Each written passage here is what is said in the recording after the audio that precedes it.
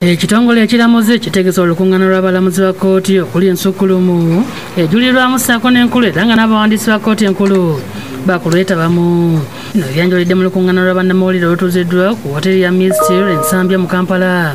Ne bategeeza nga kkooti ezo bwe zitagenda kuwulira misango okutandika ng'ennaku z'omwezi 31 omwezi guno okutuuka nga 3 omwezi ogwokubiri.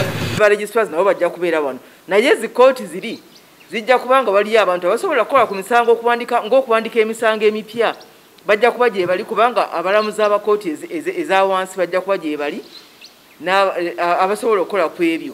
Era basabye abantu abalina emisango mu kkooti ezo okusigala awaka wabula nga baagala okuwaba emisango emipya kkooti ejja kuba nzigule gye bali era nga bajja kukolwako. Starting Monday, the High Court, Court of Appeal and Supreme Court will not be functional.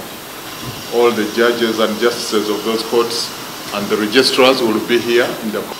So there will be no litigants ordinarily coming, except perhaps people who may want to file, and the registries of those courts will remain open because our other staff will remain there. Those in charge of registries will still be managing the registries. So file emyezi egiyise emabega myezi giringa ebiri oba esatu nga tuweereza kkooti zonna message eyo nti nno olusirika lw'abalamuzi abakooti enkulu lugenda kubeerawo okuva nga 31 omwezi ogusooka okutuuka nga 3 omwezi ogwokubiri. N'olwekyo kye tumanyi ffe era kye tusuubira nti abalamuzi bonna abakooti ezenkulu bwe babeera bateeka emisango gyabwe ennaku ez'omu sabiiti eyo ejja tebaziteeseeko misango.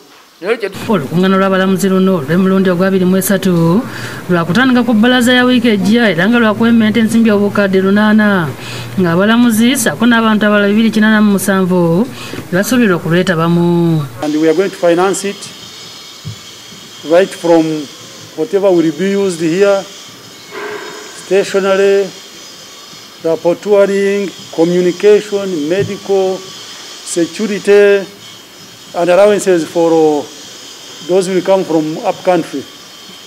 But because of budgetary constraints, it will be non-residential.